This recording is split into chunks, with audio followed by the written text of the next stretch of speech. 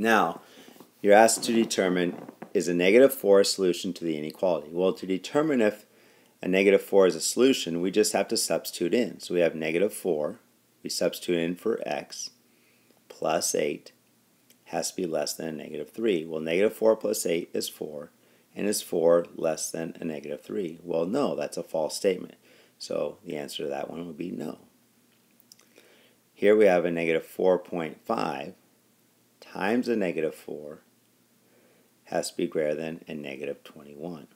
Well, I know that a negative times a negative is going to be a positive. In this case, it's going to be a positive 18 is greater than a negative 21. And again, any positive number is always greater than a negative number. So then I know this one is yes.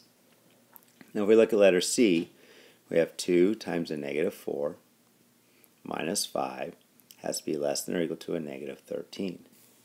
Well, this is a negative 8 minus 5, and if we keep change, that becomes a negative 13 is less than or equal to a negative 13. Now, since this is less than or equal to, and a negative 13 is equal to a negative 13, then this one is also yes. So here I'd like you to pause the video and try to determine if a negative 6 is a solution to these.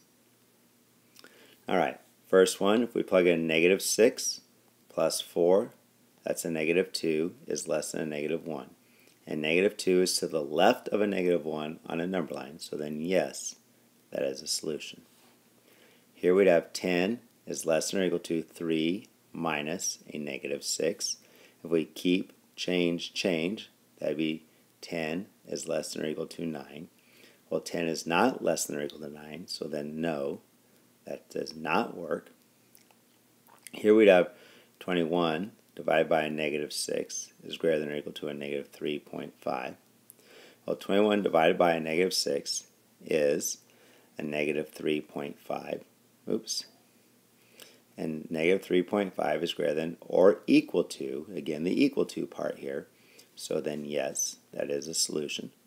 And then the last one here, we'd have 4 times negative 6 minus 25. So negative 24 minus 25, we keep change, that's a negative 49, is greater than a negative 2. Well, again, negative 49 is to the left of a negative 2 on the number line, and if it's to the left, it's less. So negative 49 greater than negative 2 is a false statement, so then no, that's not a solution.